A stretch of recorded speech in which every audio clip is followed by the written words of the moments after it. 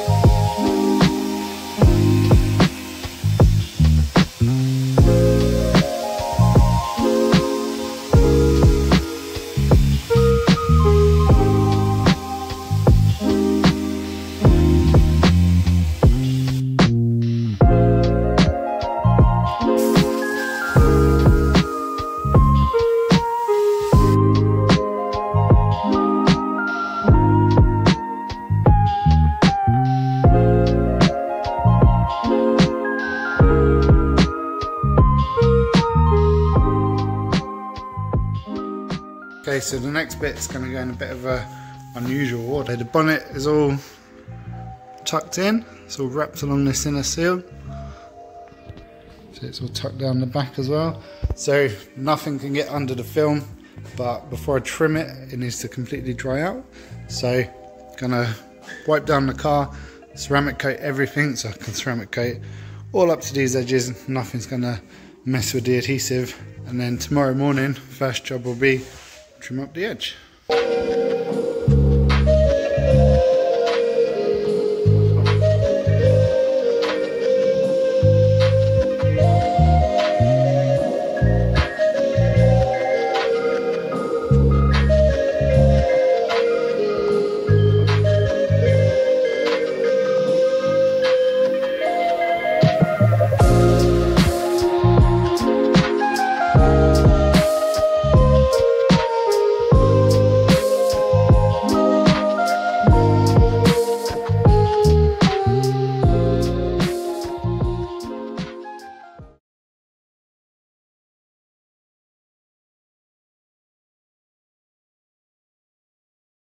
Right, so the edges are trimmed up, looking good. So tucked all around the front, sides, and tucked up the back. Make it seamless as possible. Just got to put the badge back on, clean the glass, then we can do some after fetch. There we have it, the GT4's all finished. It had PPF taken off the bonnet, fixed the stone chip, put fresh PPF back on, polished the rest of the old paint protection film, ceramic coat everything, gave everything a good once over, so it's all fresh, ready for the owner to enjoy. Thanks again for watching. I'll leave you some after footage now, and I'll see you next time.